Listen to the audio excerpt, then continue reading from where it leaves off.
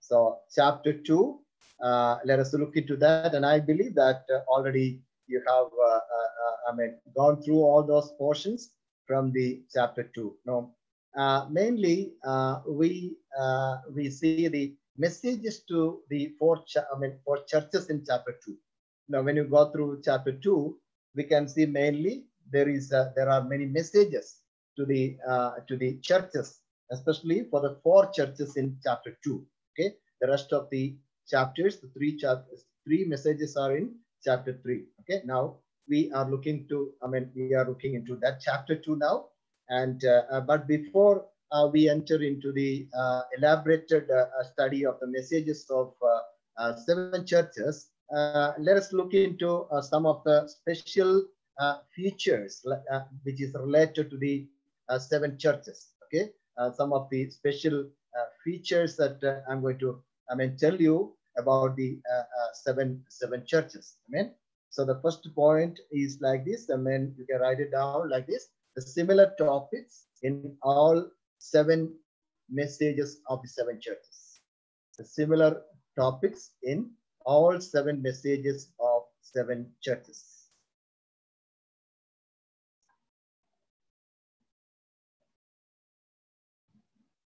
So I'll just, one by one, I will explain all those things, and then it is very easy for you to. By that time you can, if you're writing, you can write it down. Then by that time I will explain all those things. Now there are, when you go to chapter 2, especially, I told you that mainly there are many messages for the 7 churches in chapter 2, for 4 churches in Asia Minor. So when you go through that, we will understand that there are many similar topics in all 7 messages of the 7 churches. Okay, the first one is to the angel. To the angel.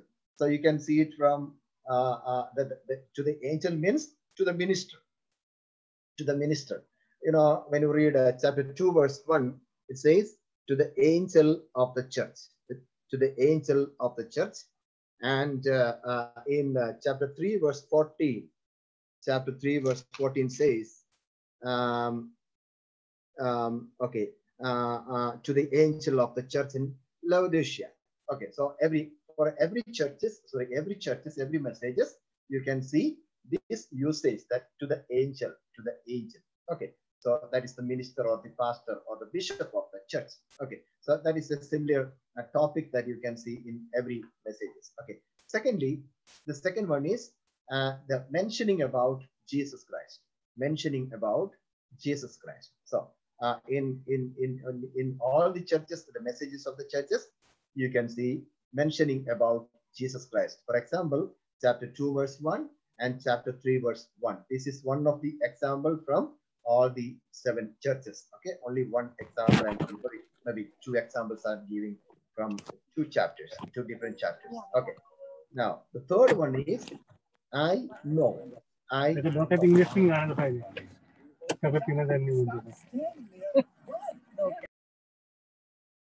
Okay. I know that. You can see that that usage. I know in all the messages, especially chapter 2 verse 3 and chapter 3 verse 8. Okay. The fourth one is appearance of Jesus in different ways. Appearance of Jesus in different ways. That you can see, for example, in chapter 2 verse 1 and chapter 2 verse 12. Okay.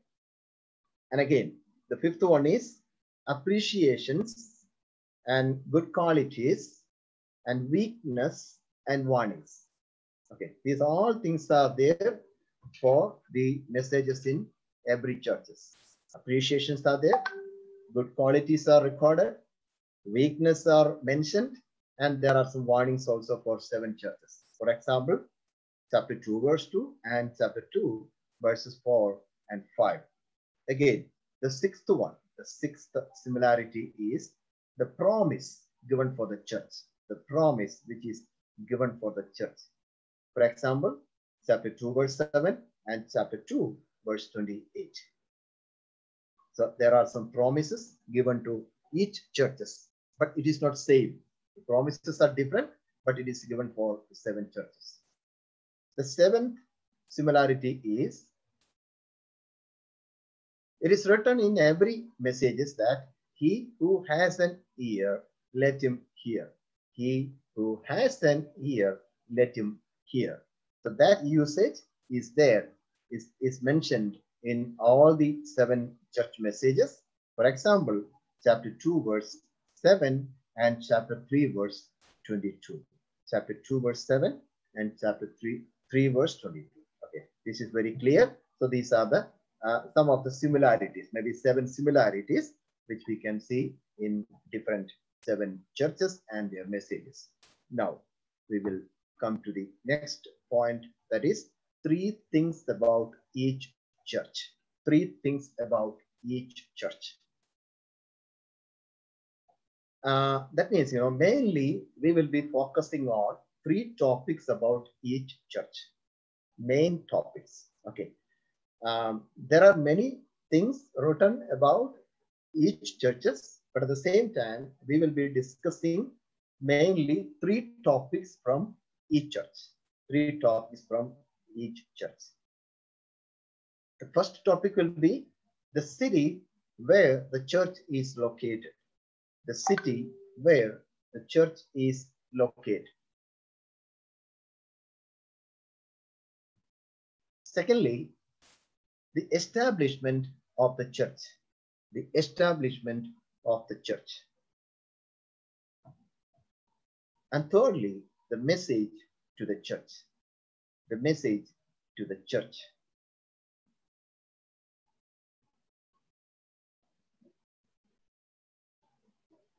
Okay, the reason that I am just mentioning all these things, that when you get all these details, then it is very easy for you to understand what is there in the chapter 2 and 3. Okay, so this is the reason that I'm going through these details and everything. So mainly we'll be focusing about every churches, that the city where the church is located, the establishment of the church, and the messages to the church. Okay, so remember one more thing when we go through the messages of the churches, because there are 4-fold applications. There are 4-fold applications about every church and every messages. 4-fold applications are there. So it is very easy when you are writing down, then it is very easy for you to understand. Okay, there is no need of any doubt of those things. The 4-fold applications are there. The first one is the local application. The local application. That means there are 7 local churches mentioned in these chapters 2 and 3. And 7 local churches must apply these messages. Apostle John was receiving the visions from God, and he was just delivering to the people. That means in those days, there were Apostle John or God was selecting only 7 churches, 7 local churches. There were many churches in Asia Minor and in different places. At the same time, God chose only 7 churches. So those churches were supposed to apply these messages. Okay, so this is a local application for those 7 churches in Asia Minor. The second application is universal or ecclesiastical application. Universal or ecclesiastical application, which means all churches all over the world, all churches all over the world, and even including our church, Eternal Life Church of God, also is included in that universal and ecclesiastical application. And our church also and our church believers also are supposed to read those messages, and we have many things to adopt, we have many things to apply in our day-to-day life. Amen. So that is the universal or ecclesiastical. The word ecclesiastical means the ecclesia is the Greek word for church. Ecclesia is the Greek word for church. That means universal church. That means ecclesiastical application. That's the meaning of that. Okay, so the third application is prophetical application. Prophetical application. So what do you mean by the prophetical application? The prophetical application means the prophecies about the things from the time of John till the time of eternity. Okay, when you go through those 7 church messages, you will understand there are many prophecies. Not only the 7 church messages, but also from chapter 4 till chapter 22, there are many prophecies written about the future things. Okay, the present things also and the future things also. So the prophecies about the things from the time of John, the prophecies about the things from the time of John, but John was receiving those messages. So the messages and the things that written about the prophecy from the time of Apostle John till the time of eternity, that is applicable. Okay, that the prophetical things are applicable for every church. And the fourth application is personal application.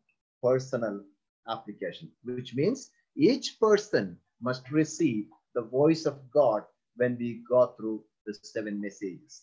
Each person must receive something as a voice of God when we go through the 7 messages of the 7 churches. Amen. So these are the fourfold applications. The first one is local application that was only for those churches, 7 churches. Universal and ecclesiastical application for all the church all over the world. And third one is prophetical applications, means the prophecies about the things from the time of John till the time of eternity. And the fourth application is personal application. That means each person must receive the voice of God. So this evening, as we are going through chapter 2 and the other chapters, I personally believe that Heavenly God, the Almighty God, is going to speak to every person, each person. And God will prepare us, and God will transform us, and God will encourage every one of us to be ready for the second coming of Jesus Christ. Amen. So this is the purpose of God. This is the fourfold applications of the messages that we see in chapter 2. Now, as we start studying about the 7 churches and their messages, remember one thing that I told you in the previous class itself, that the Christian church is very much important for the Lord. The Christian church is very much important for the Lord. And Jesus is coming back to receive the church as his bride. Jesus Christ is coming back to receive the church as his bride. So that's the reason I told you already that the Christian church, the New Testament church, is always very important for Lord Jesus Christ. Jesus Christ is living now to get the church, to get his bride. Amen. So Jesus Christ is preparing, and Jesus Christ sent the Holy Spirit also to prepare the people of God in this world. And Jesus is saying that I will come back to receive the bride with me, to receive the church with me. I need the church because the church is my bride. That's what Jesus says. Okay, so we are important in the sight of God. The New Testament church is important. Every believer is important in the sight of God. So before the wedding, or before receiving the bride, or before getting into a marriage or wedding, Jesus is coming to every local church for a total evaluation and inspection to make them perfect, in the sight of God. You got that point? Before the wedding, so I told you that Jesus is the bridegroom and the church is the bride according to the biblical standard.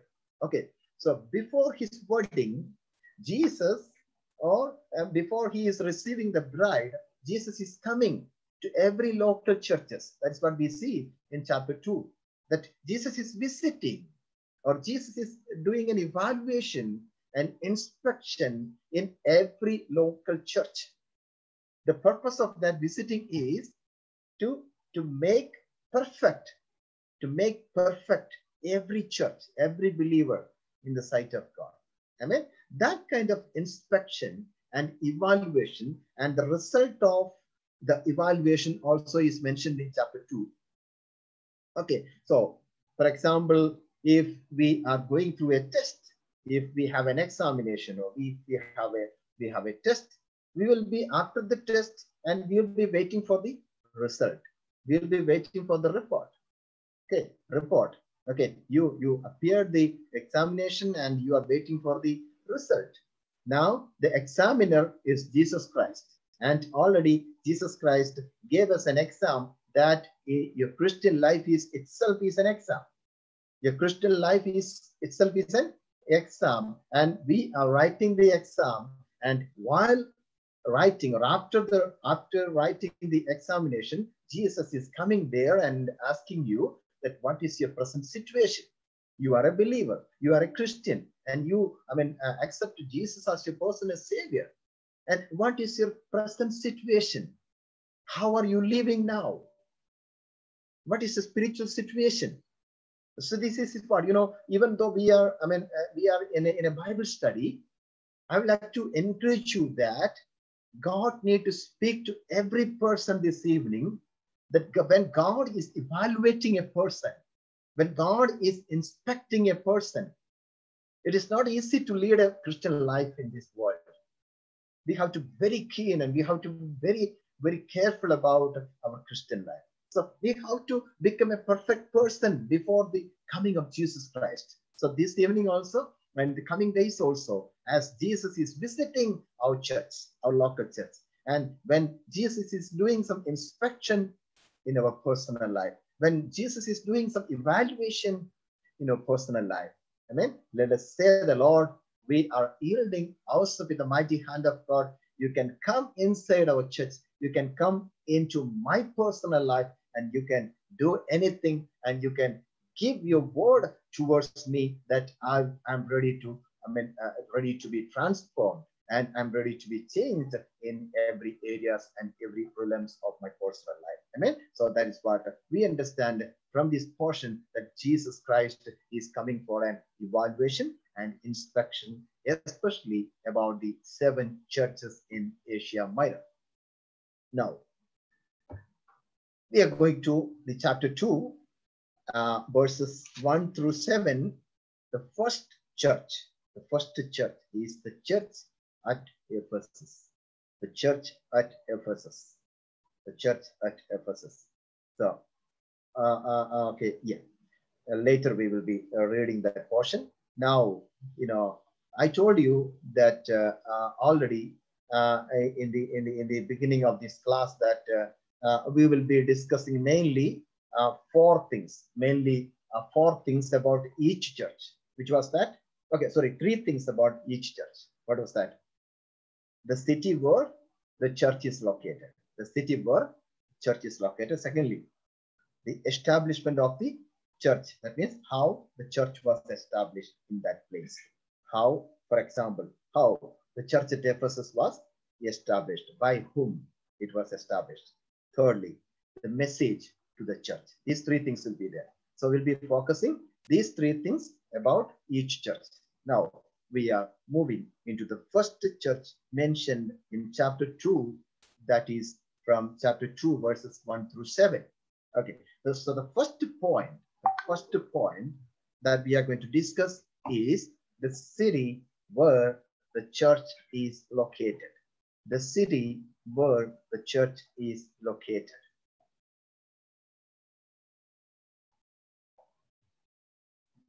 The reason why I'm giving all these details, okay, there is a reason, there is a purpose when I'm giving all these details.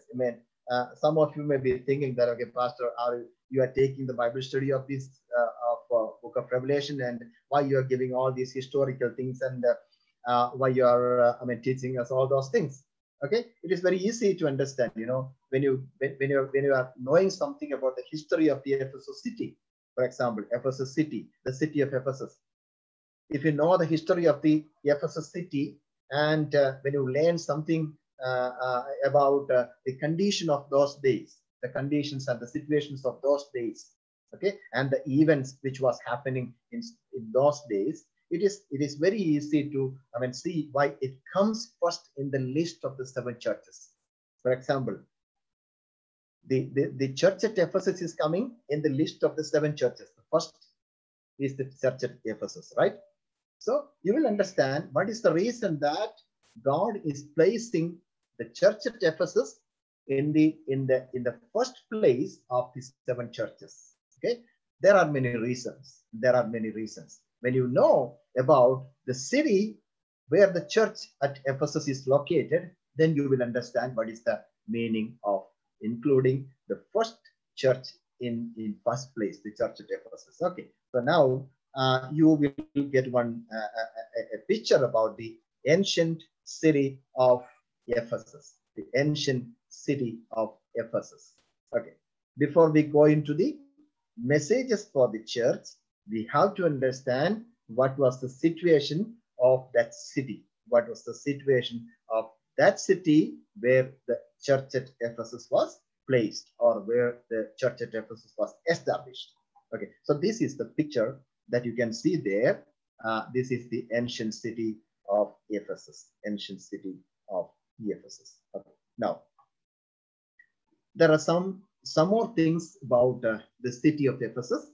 We are going to think about all those things. Okay, there are many things written about the history says there are many things, many specialities are there about the city of Ephesus. Okay, the other point, the point is in the time of John, Ephesus was the greatest harbor in Asia.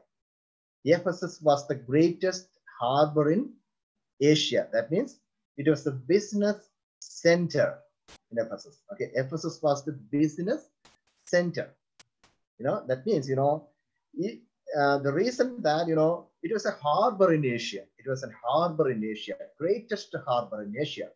So because of that, many people from many countries, they reached there for the business purpose.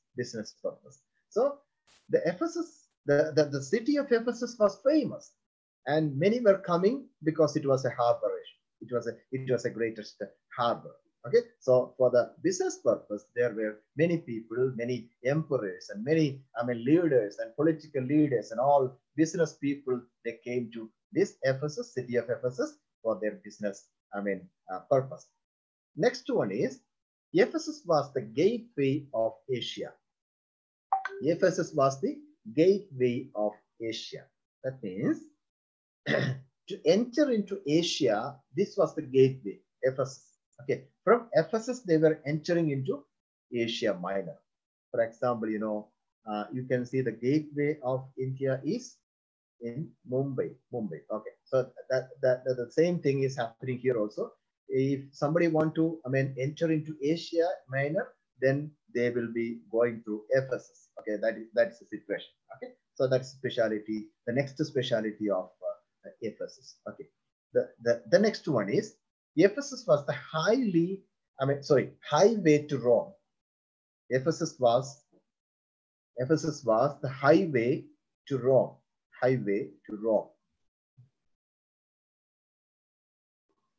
For example, Ignatius, the Roman emperor. He was calling Ephesus as the highway of the Christian martyrs. The highway of the Christian martyrs.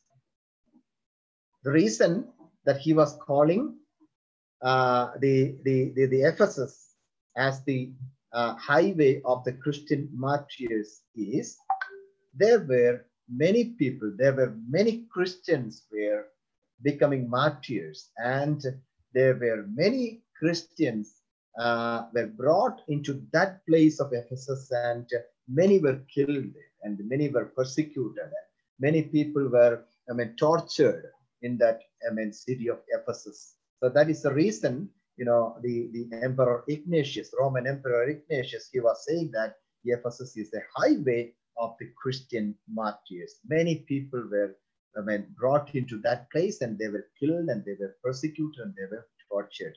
So that was the one reason he called that place, the city of Ephesus, as a highway of the Christian martyrs.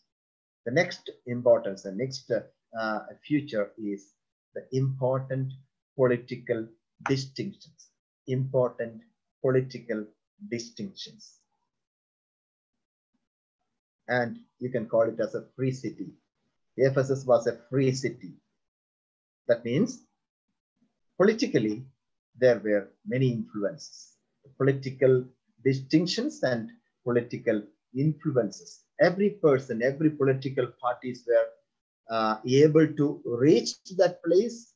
It was very free city, and even it was not under any other countries. Ephesus was not under any countries. You can call it as a it was run by, or it was controlled by itself.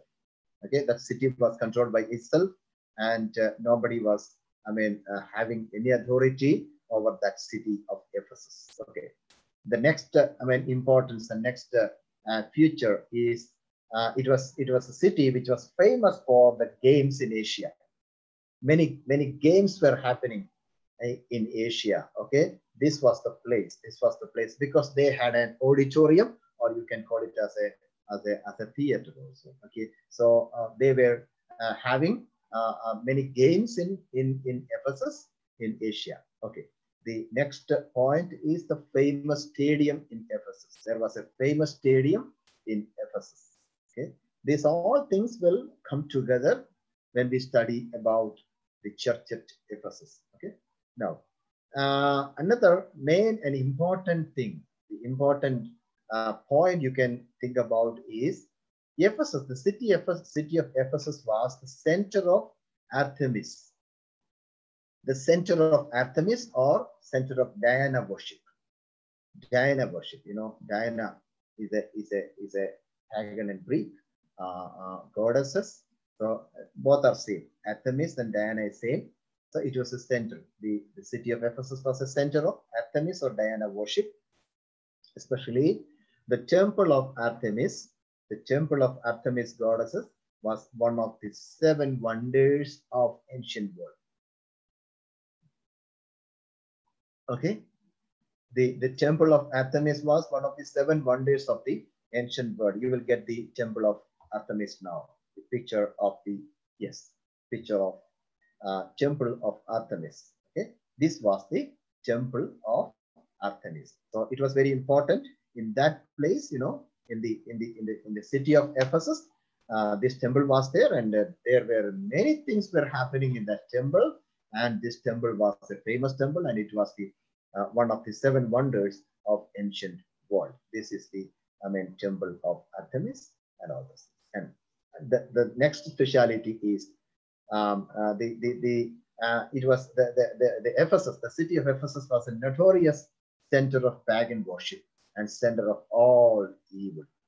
The notorious center of pagan worship and center of all evil. All evil. Remember one thing.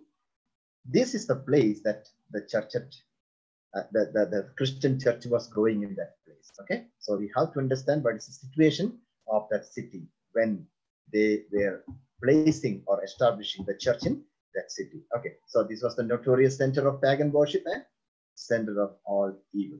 The next speciality is it was a center of idol worship and witchcraft. It was a center of idol worship and witchcraft.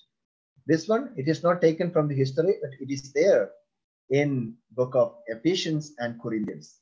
Okay, so there are some mentioning about in book of Ephesians and Corinthians regarding the city of Ephesus. Okay, so this place, this city, was full of idol worship and witchcrafts. Okay, okay. Then next one is the the Ephesus was a center of immoral practices.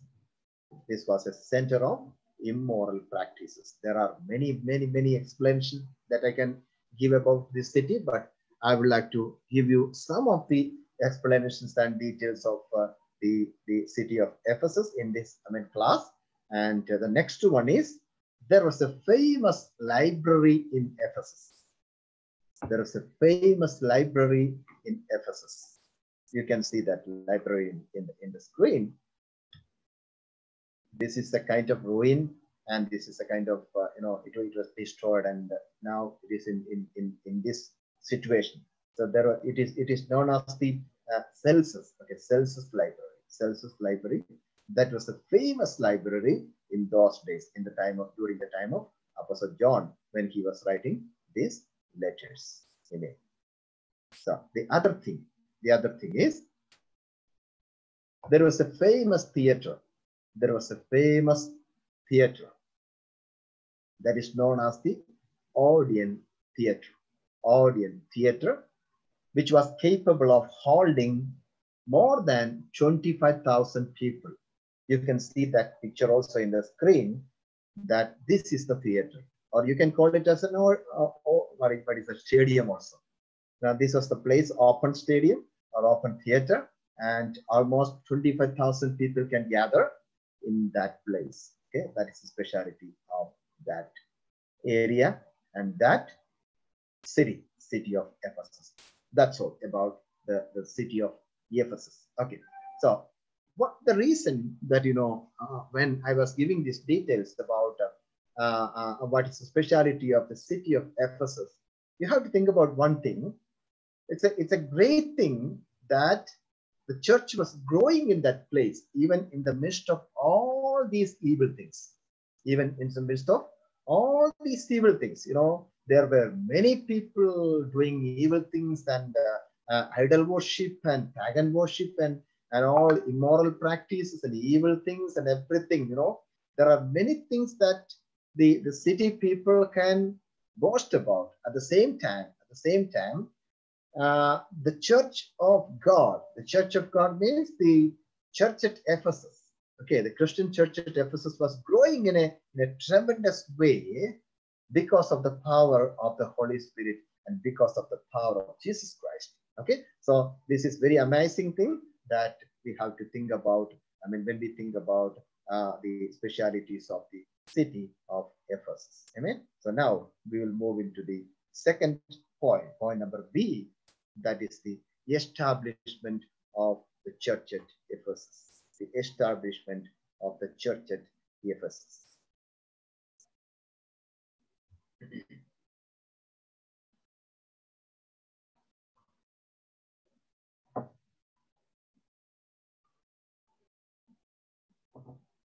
I told you already, when we study about each church, we will be focusing on three things.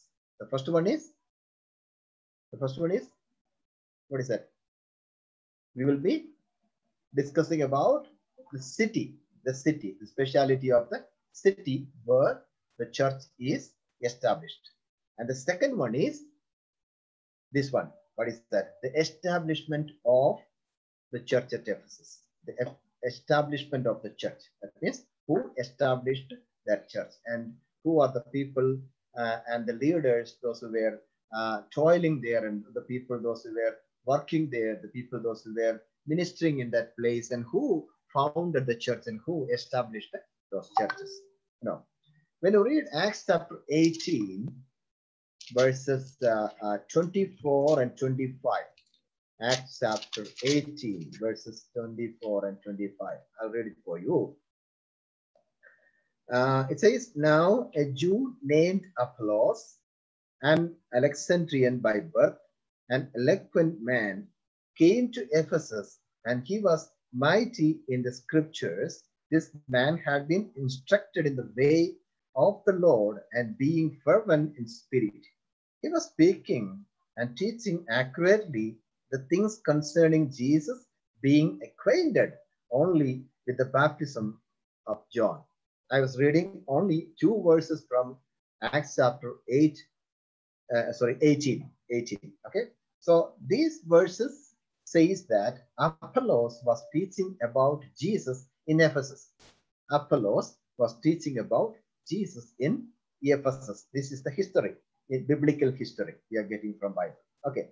Then after that, in the following verses, when you read maybe chapters 19 and 20, you will get more explanation about how the church at Ephesus was established and how it was formed.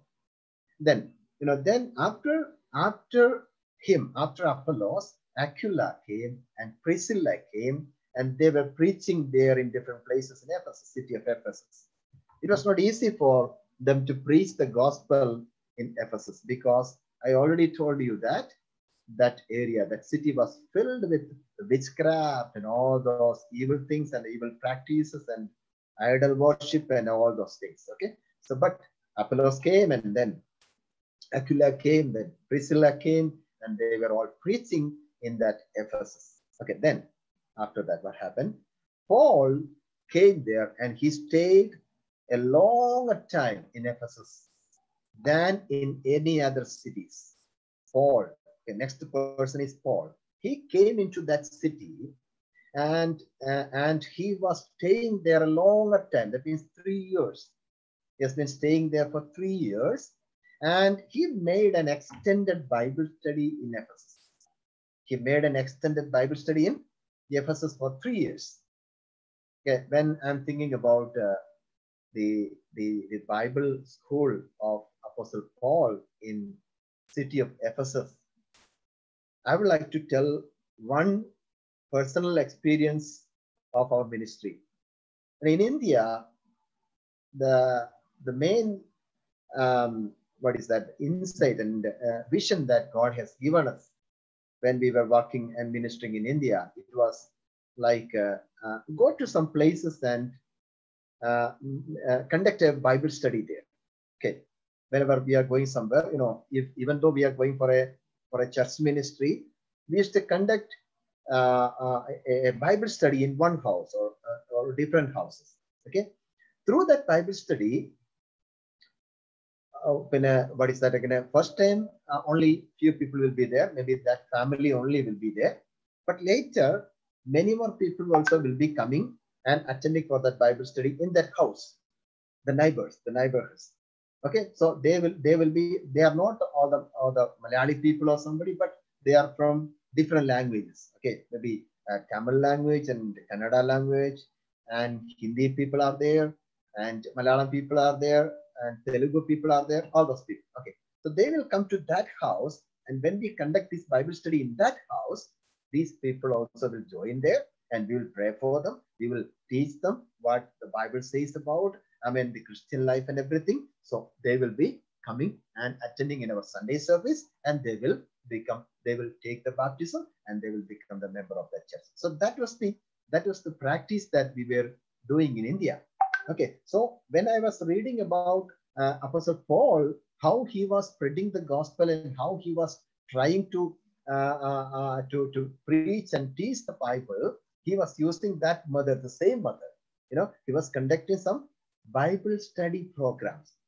That means, in this verse, when we will go to Acts chapter 20, verse 31.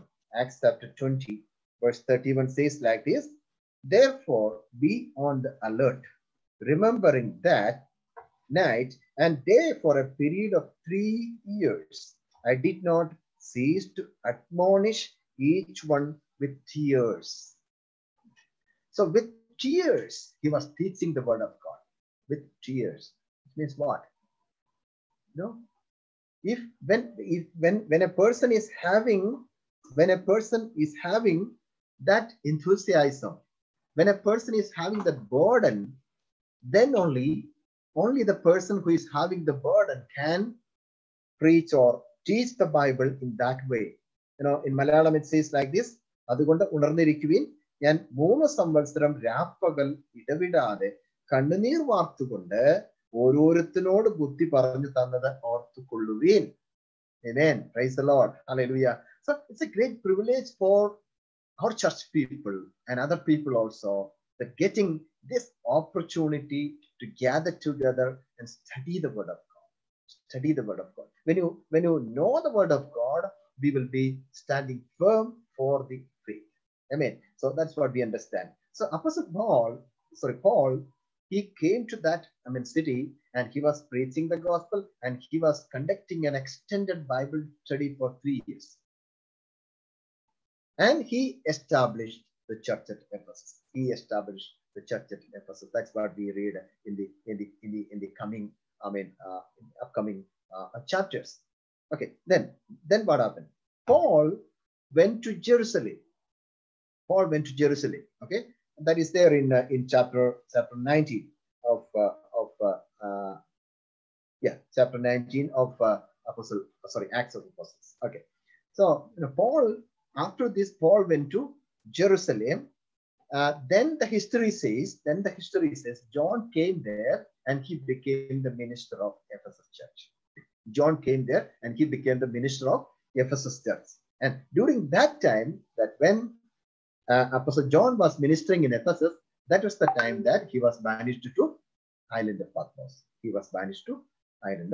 Patmos. And from there only he is writing these letters, and he was receiving the visions about Jesus Christ, and also about the future things what is going to happen in the coming days, in the future years. Okay, then the important thing that you have to understand from this portion is, through these 3 years of Bible study, there came a revival. There was a revival through this Bible study. Okay, so when he was teaching the Bible in that city of Ephesus, okay, there came a revival, and many people were added into the church. Many people were added into the church to follow the reality, to follow the truth of the gospel, So it was from Ephesus. It says that it was from Ephesus that many missionaries were going to establish the churches in other places of Asia Minor. From Ephesus it started. Okay, first the church at Ephesus is established. Then from there, many missionaries went to many places in Asia Minor, and they were establishing many churches in many places. Hallelujah. So this is what we understand how the church at Ephesus was established. Okay, so because of these reasons and specialities of the city of Ephesus, it was not easy to establish a church in that city and maintain a Christian worship among those evildoers. When we think it is not easy for any one of us to establish a church in this city, even if we try. But by the grace of God, God helped those people, and God was with them, and they were encouraged to do that. Okay, so because of these reasons, because of these specialities of the city of Ephesus, it was not easy at all to establish a church in that city. But now, when you go to Revelation chapter 2, verse 1, Revelation chapter 2, verse 1, we will start from there. Okay, so Revelation chapter 2, verse 1, it says like this: to the angel of the church in Ephesus write, the one who holds the 7 stars in his right hand, and one who walks among the 7 golden lampstands says this.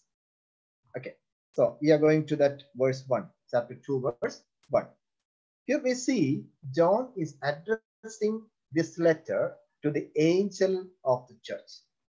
Is that right? He is addressing this letter to the angel of the church. To the angel of the church. To the angel of the church means the pastor or the bishop or the minister of that local church. The pastor or the bishop or the minister of the local church. He is known as the angel of the church in this verse. The angel of the church.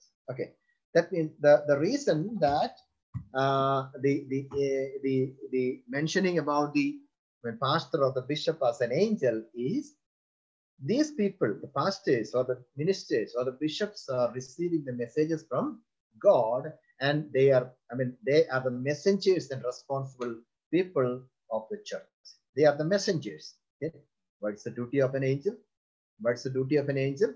Receiving some messages from God and handovering to the people. Okay, the same thing is happening with the bishop or the pastor.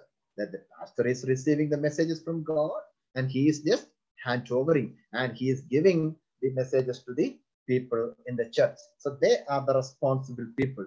So that's the reason here Apostle John is writing and addressing to the angel of the church. That means he is addressing to the pastor or the bishop or the leader or the minister of the local church. In his name, he is writing this letter. It's just like a covering letter. It's a covering letter. Okay, so he is giving the messages to every church, and at the same time, there's a covering letter that this letter is for Ephesus church. This letter is Pergamum church, and all those things. Okay, so when the pastor is receiving this letter, it is his responsibility to encourage the people, reading and explaining. Okay, and the pastor or the leader or the bishop is having an insight about the things which is going to happen, and the clear picture about the church and the church people. So that is the reason that this letter is addressed to the pastor of the church, and that pastor is supposed to read this, and that pastor is to encourage those people that even we are in the midst of the persecution, there is nothing to worry about, because Jesus is alive and Jesus is living, and he is helping every one of us, and he's supporting every one of us. Amen. So, and this letter is not only for the minister but also for the believers. Amen. So, do not think that it is written there, the letter is addressed only the angel of the church or the minister of the church. Doesn't mean that that letter is only for the minister of the church, but that letter is to be readable for all the people, those who are in the church. Amen. And in the same verse, that means chapter 2, verse 1, it says that Jesus in his right hand holding the 7 stars. Jesus in his right hand holding the 7 stars. Okay. Who all are these? 7 stars mentioned in chapter 2, verse 1. The ministers are the hands, the ministers. Okay. So he is holding the 7 stars, means 7 stars are the ministers, 7 ministers, and God, and they have the reward in heaven. Okay. The ministers have the reward in heaven. That's what we read in Daniel chapter 12, verse 3. Daniel chapter 12, verse 3. Right? Okay.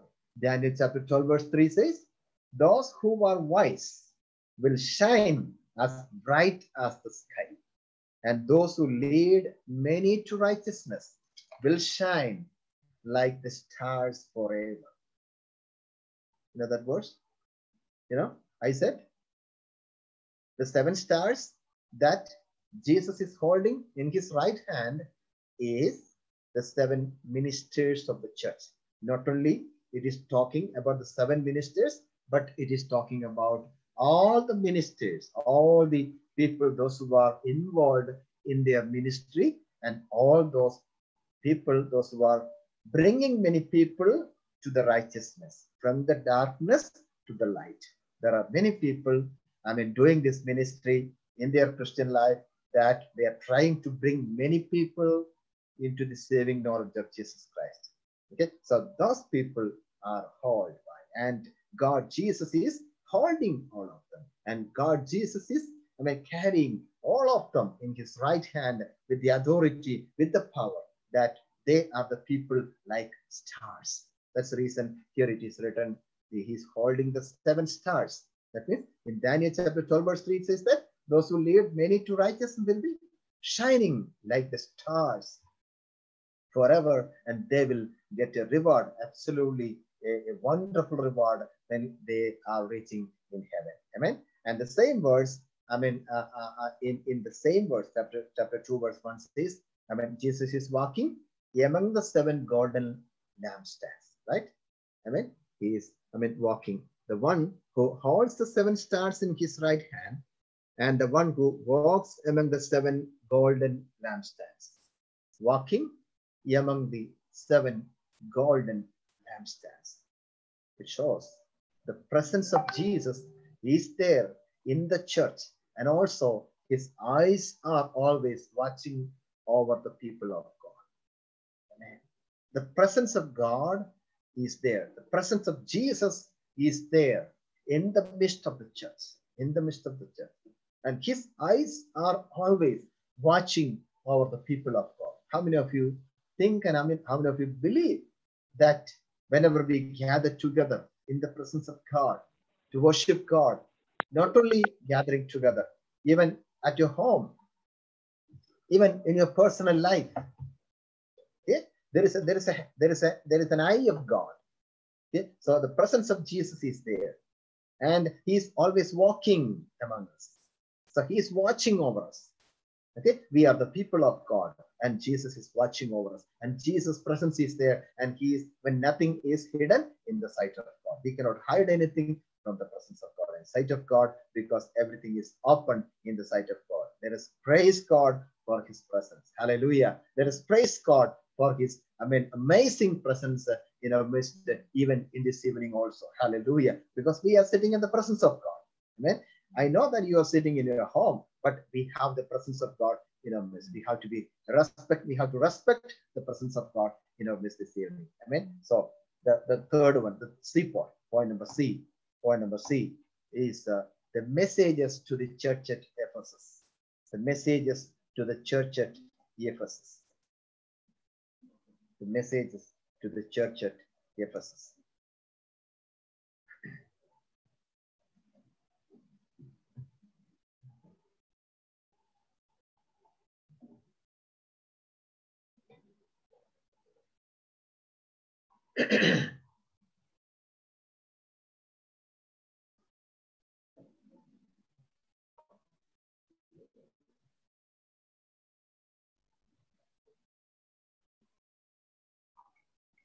Okay, when we go to the messages for the churches,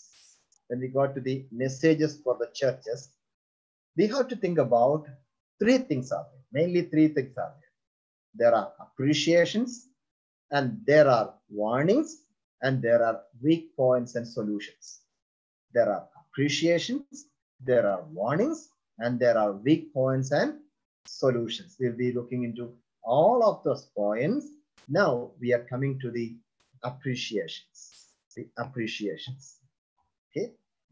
The appreciation for each church. And we will be reading from chapter 2, verses 2, 3, and 6. These 3 verses are talking about what is the appreciation for the church at Ephesus. But now we will read that whole portion, maybe chapter 2, verses 1 through 7. Any one of you can read that portion, and everybody can listen that portion. Then we will go through that. Okay, one person can read loudly that portion, chapter 2, verses 1 through 7, which speaks about the message for the church at Ephesus. The others can listen very carefully that message. Who is reading?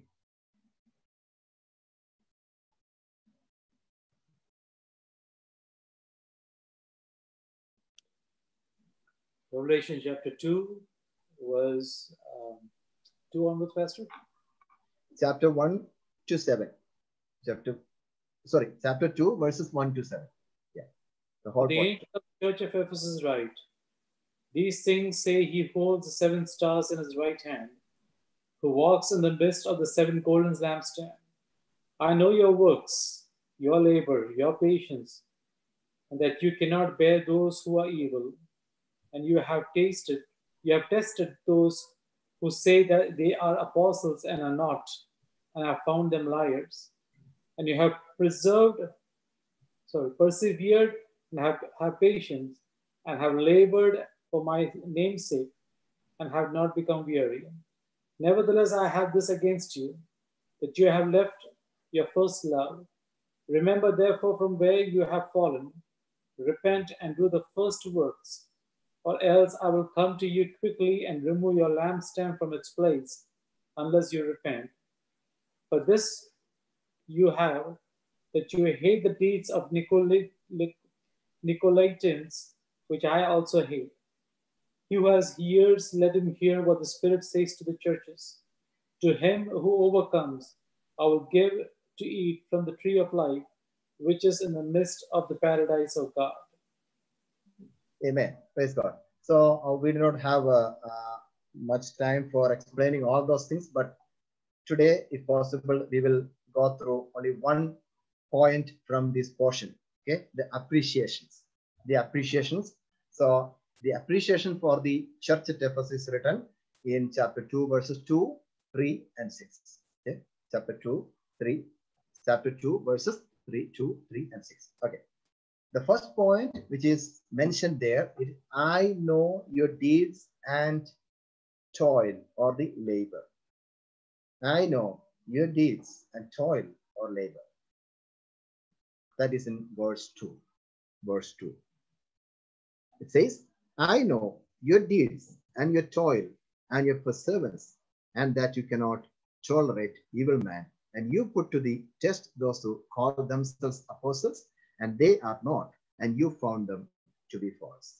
Now, we are coming to the first appreciation.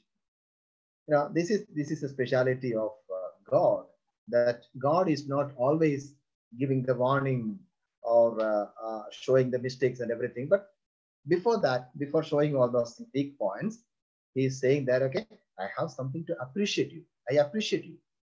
Okay, so God is appreciating the church at Ephesus. The first one is, I know. There are many things written about I know, I know, I know. Remember one thing, God knows every person, God knows every church, and God knows every deed and every labor of a church and a believer. I mean, the thing which is written here as a deed and toil or deed and labor is the good works and the hard work. The good works and the hard work is known as the toil or the deed. Okay, you know, they were the believers of church at Ephesus. They were not only the believers, just the believers, but they were the doers of the word of God and the doers of what they were believing. Okay, today there are many people, they believe many things, but they are not ready to do that. Okay, for example, we believe many things. Okay, we believe the Bible, especially we believe the New Testament. There are many things written in New Testament, and we believe that. We believe that. Okay, we believe that. Okay, this is right. This is true. This is right. This is right. We know that it is written by God. This is good, and this is good, and we have to obey that. But most of the time, we are not able to do that. We are not practicing that. We can say in that way. We are not practicing that. But the church at Ephesus, they were doing the good work and they were doing the hard work. You know, these hardworking people, they were hardworking people. But, you know, Paul was the example for those believers in Ephesus. Paul was the example for those people, Apostle Paul. You know, what we read about Apostle Paul in 1 Corinthians chapter 15, 1 Corinthians chapter 15, verse 10. Corinthians chapter 15, verse 10. It says like this, but by the grace of God, I am what I am, and his grace toward me did not prove vain, but I labored even more than all of them. Yet not but grace of God with me. I labored even more than all of them. That means Paul, who was he? He was a hard worker. Paul was the hard worker. Okay? So that means, you know, this verse says that, okay, Paul says, I work harder than all of them. That means he was a tent maker. He was a tent maker. Same time, what did he do? He was writing many books. He was writing many books. He was hardworking. And he was teaching the word of God, the people of God. And he was preaching the word. And he was involved in different kinds of ministry. This is what we understand from the life of Paul. Apostle Paul was a hard worker. Amen. He said, I work hard more than anybody. Okay. Amen. He was a hard worker. Okay. That means, these people, the church at Ephesus, they were taking the example from Apostle Paul. And he was a tent maker. He had a job and he was doing that job. At the same time, he was writing, and he was writing many books, and he was teaching the people, and he was preaching among the people, even among the unbelievers and unreached people and everything. And he was involved in different kinds of ministry. This is possible. Every person of our church must take a decision this evening that I will work hard for the kingdom of God. We can do something. We can do something. We have the ability, and we have all the possibilities to do something, whatever it may be. Whatever God is entrusting upon you, you can do it. You can do it for the glory of God, not for the fame of a person. Do not do anything. Do not do anything for your own fame. Of course, I believe that, whatever I do, I used to pray like this: oh Lord, let the glory come to me, but let the glory go to God. Let everything happen for the glory of God. They were working hard. Apostle Paul was working hard. The people of church at Ephesus, they were working hard for the name of the Lord, not for themselves. So these people also had the same enthusiasm, and they were working hard for his kingdom. Hallelujah. So this is what the first point we are understanding from this point, that God is appreciating these people. God is appreciating these people, that they were hard workers, and they were, I'm saying that I know your deeds and your labor and your toil. You were working everything for the kingdom of God.